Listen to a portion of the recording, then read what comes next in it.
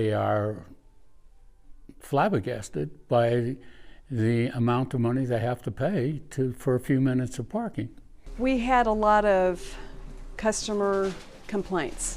The city of Santa Fe got a lot of pushback last year when they doubled the rates on their parking meters. You know, double the rates kind of doesn't incentivize anybody to come out and spend time in the historic district. We did notice that they might not be spending as much time here. They definitely complained about the prices. Santa Fe's mayor says they've heard the complaints. So we've spent the last several months listening to their concerns, meeting with folks, trying to find a compromise that works for everyone and still meets some of the reform measures of the city's budget system, and we believe we've been able to achieve that. Now, City Council is considering a proposal that would make parking free in the first 2 hours in 4 major downtown city lots. If that new proposal were to pass, the first 2 hours here at the Rail Yard parking garage would be free. Well, just across the street, it'd be a total of $4 for the first 2 hours. Now local businesses and shoppers are changing their tune. Let's do it. I think that's a fantastic idea.